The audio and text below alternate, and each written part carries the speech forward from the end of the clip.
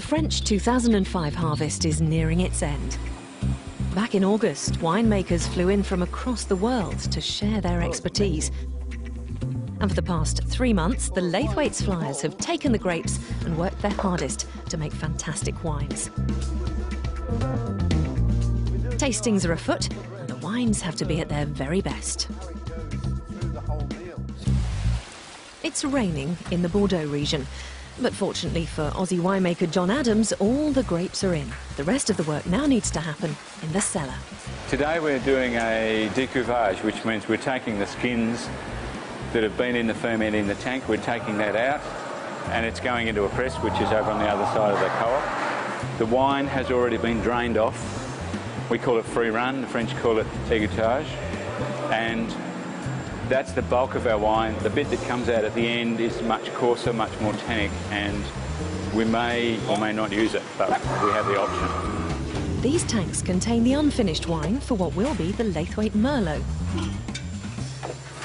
So what happens is, at the moment you can see this, like this elephant trunk that's going down into the top of the tank, is blowing air into the tank to get rid of the carbon dioxide that's in there, which comes from the ferment.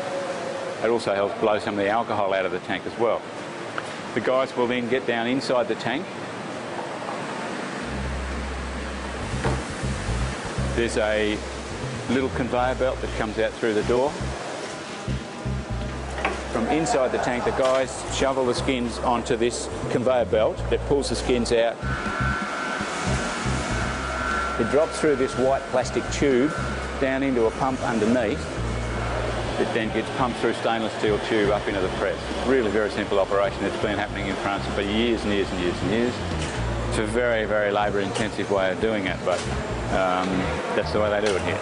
And with these concrete tanks, there's not many other ways you can do it anyway. It's hard work. You'll see the guys are working hard. These tanks hold around 20 tonnes of fruit. That's not 20 tonnes of skins, of course, but we drain off probably 50% of that as juice, and the rest gets shoveled out through that door. With the harvest almost over, Tony's taking time out to travel around the Bordeaux region. He's meeting up with the neighbours to find out their thoughts on this year's vintage. We're going to the famous Chateau Petrus.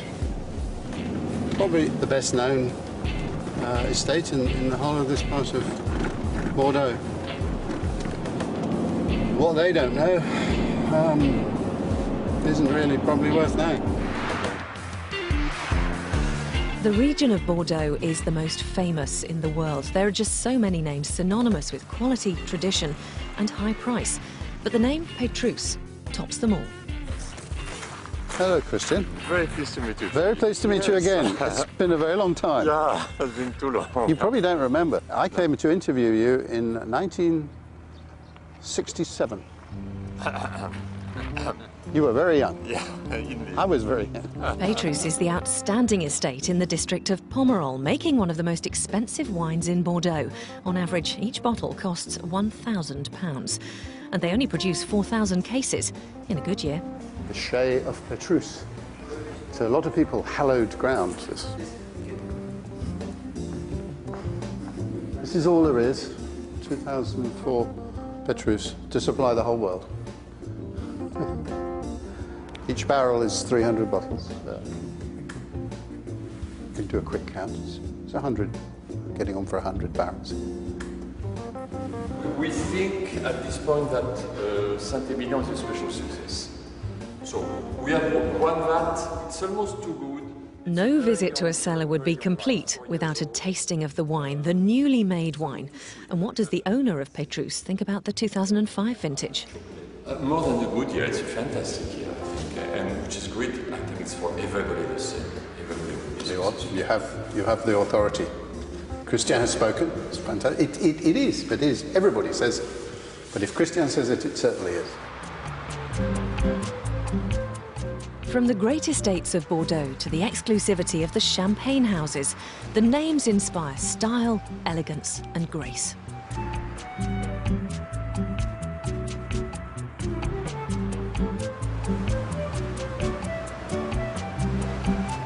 Jean-Marc is visiting the man who was his deputy chief winemaker for 10 years, champagne producer Thierry Laine. He's a flying winemaker who's had his wings clipped. I work for Lightweight in Ardèche, in Chusclan, in Saint-Tropez also, and I used to be a roaming winemaker. And now his parents have retired, he's returned home to take over the family business. He now makes champagne exclusively for Laithwaites, and he's made them a wonderful sparkling wine from the Burgundy region. I mean, this is a very special place because the wine and the champagne here is a real true discovery. It's a true place. Thierry is a real wine grower, a real champagne maker, and this is why we like it so much. He's got personality. The wine got the personality of the man, and that's a nice personality. We like that. We want to have more of that. Champagne winemakers use a very different method to make the wine sparkle. The wine is fermented twice, once in a tank when the grapes have just been picked, and then for a second time in the bottle itself. This is where the delicate bubbles are created. You know what is very special in champagne, what makes the champagne mystical and very special is like each bottle is a tank on its own. It's like you make a wine and you remake, you re-ferment it. That's why there's all these bubbles and the sparkling champagne in the bottle. Imagine each bottle is a tank on its own. It's got this kind of identity, and that's why it's so special. That's why it's also because the price. It tastes that good and also costs the price of a champagne. Twisting the champagne bottles regularly is essential. It helps remove the sediment that forms during the second fermentation. It's very easy. You do like that, take your hands, tack, you carry on. And if you fast, you do 50,000 bottles a day.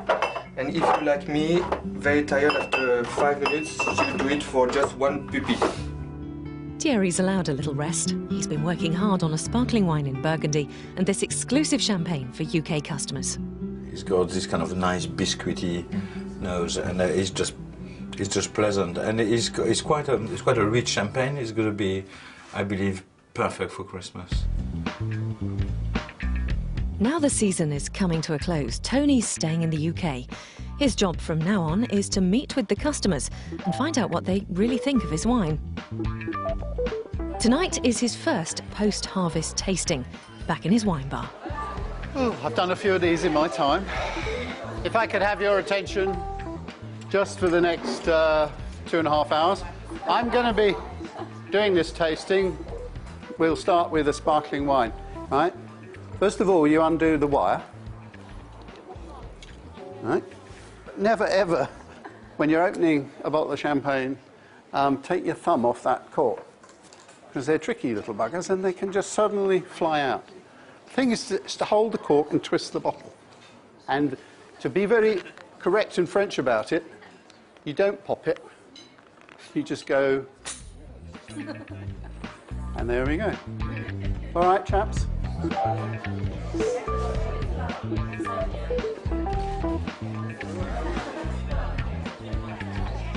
Sparkling wine is the first time I've ever seen anybody drinking it and seen what they think of it. It was good. It was excellent.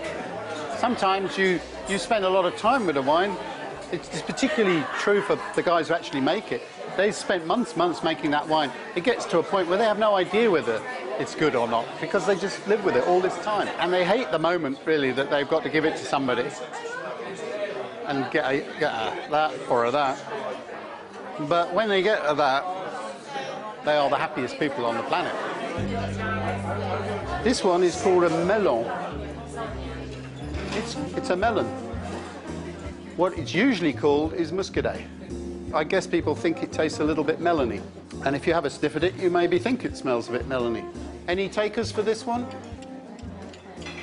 Yeah? A few nods? All good so far. Winemakers are a funny breed, you know. None of them come into this business thinking, I'm going to make a load of money. They just like to make something and to give it to people and have people love it and get happy.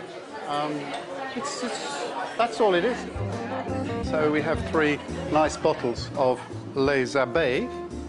And this is Andre. Andre, I met in 1971. Brilliant winemaker. He's also a very lovely, charming man. He officially retired in 1990, I think. And he was sitting there bored. And we thought, well, we'll Andre, look, we'll give you a job to do. You can be our oldest flying winemaker, and we'll put you into a cellar, and you can do your stuff again. And he was delighted. Tony's been tasting with customers all his working life. An enjoyable job for a man with a passion for wine. But I still get the same feeling to help bring something out and then show it to people, and they say, oh, yes. That's the greatest buzz on earth, I tell you. I hope you will give Laithwaite's your custom in the future. I mean, you're not obliged to.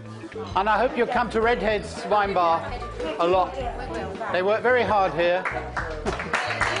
Thank you, staff.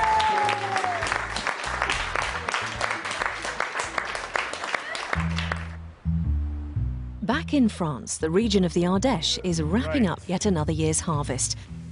Flying winemaker Zane is preparing to leave the village he's spent the last 3 months living and working in. Before he goes, he has to ensure that all his wine is at the point where he can hand it over. This is the Chardonnay tank, one of my Chardonnay tanks. I just want to make sure that I'm expecting the malolactic to have finished. I'm looking for bubbles, making sure it's full enough.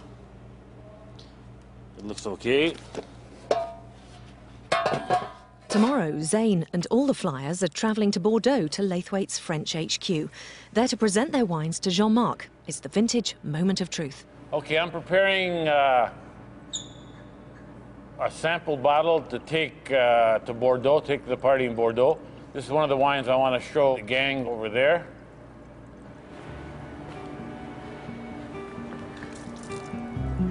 I think they'll like what they see. I'm looking forward to showing them what we've done here this year. I'll be very happy to have their opinions about how things went.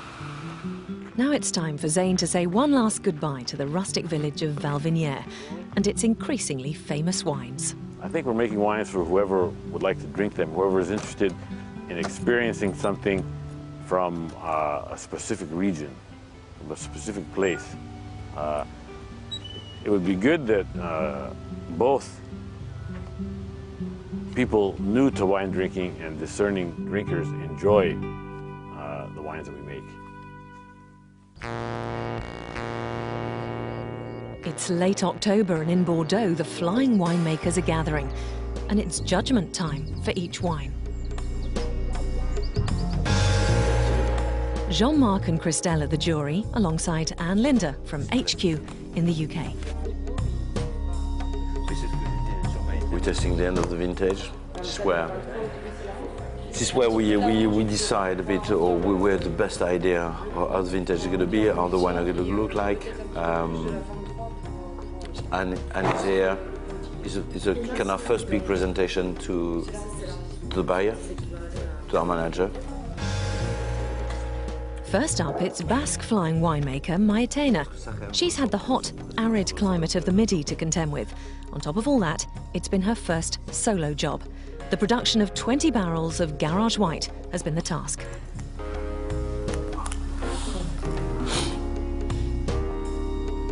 Ça a été ramassé il y a quoi? Même pas 2 semaines. J'ai 2 semaines.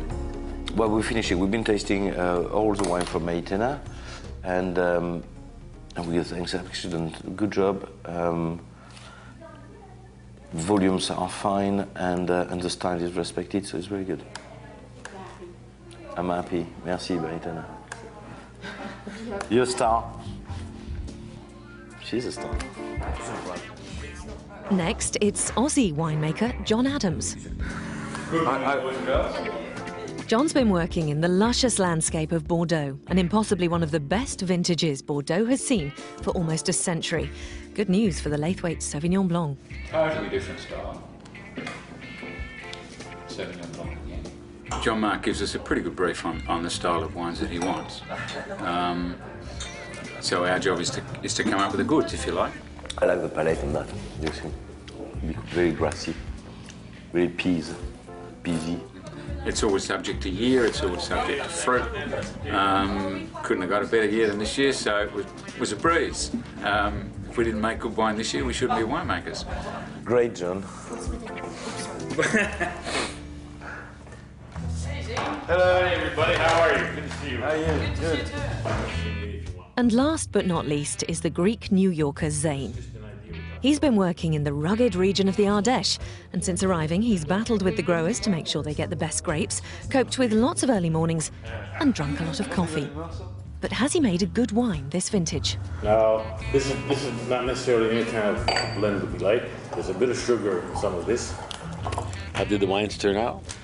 Well, it's still in pretty rough state, but they're looking as I hoped they would look, given the good fruit we had. Zane is very, very good at selecting vineyard, and I think by doing less wine and being more choice in the vineyard, we're arriving to a time where it's good. It's very good. Zane, thank you very much. You're a star. You're a Greek god. All right. I think folks were very happy with what we've done, and I'm glad to get that feedback about what we need to do to make them better, make the wines better. And with that, the winemakers can relax. It's time for a night off. I'm cooking meat for the guys. They've been working for me for hours. I'm working for them for one night. It's a good deal. They're all good characters. They're slightly mad. I love looking after them because if you look after them and they're happy, they will make happy wine. And happy wine tastes much better. And that's it for another harvest.